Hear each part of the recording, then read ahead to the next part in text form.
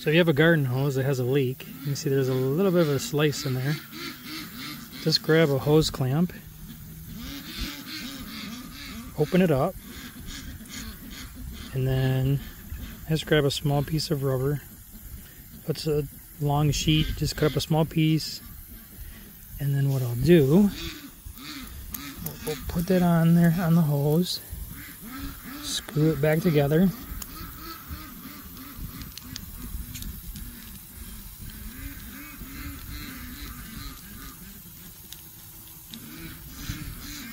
And then take that piece of rubber,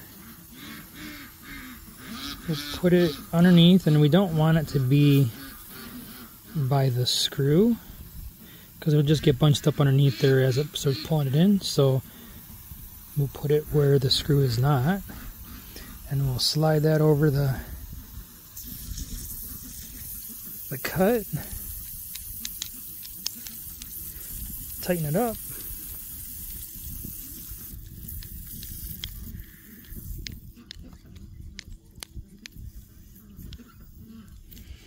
A little bit crooked.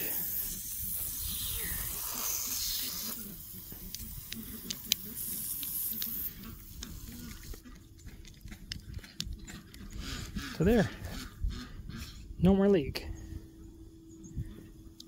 Garden hoses are so expensive anymore. You gotta fix them while you can. Sometimes you don't need to use the rubber. It just works out better if you do.